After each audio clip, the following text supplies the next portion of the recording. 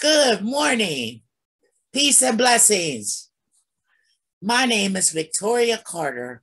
Before I joined West Shore, I could never imagine that my life would be as abundant as it is these days. Really, people.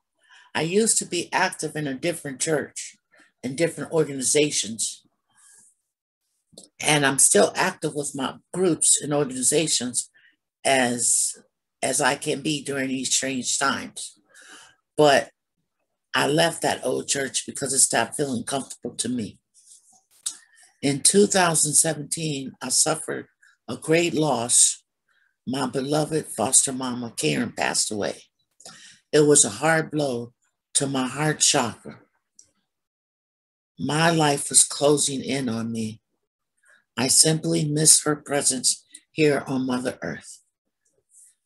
Jean Cosmic and Nikki Antonio introduced me to West Shore 20 years ago. But I didn't really start attending until after my foster mother died, and I really needed support. I'm grateful to be a part of a community where I feel loved and supported. I never would have believed how Reverend Chris Long and the members of the congregation wrapped arms around me when I arrived. Yes, one love. Every day, every single day, I'm grateful for my West Shore family. I'm grateful for the help with the rides to church, help and with the help with groceries, and I even got a brand new bed. I'm sleeping much better. Thank you.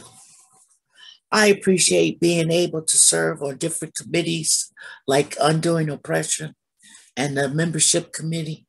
I love that there are so many different ways for us to be part of West Shore.